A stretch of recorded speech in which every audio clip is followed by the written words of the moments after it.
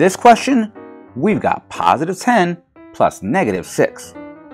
Since we're adding this using 0 pairs, let's start by showing positive 10 using 10 green counters.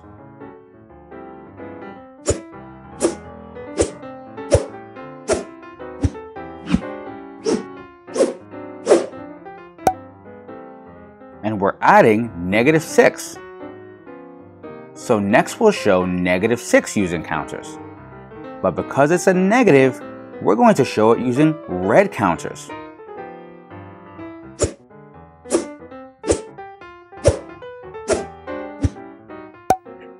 To make a 0 pair, you have to have a pair of counters where one is green and one is red, because that's like saying positive 1 plus negative 1.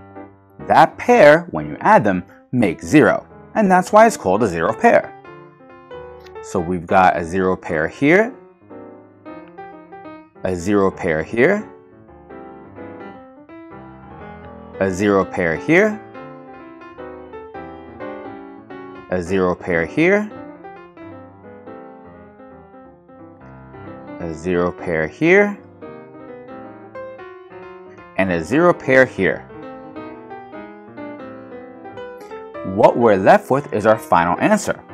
Since there are 1, 2, 3, 4 green circles, that means the final answer to 10 plus negative 6 equals positive 4. Great job! Thanks for watching, and we'll see you next time on the Math Review.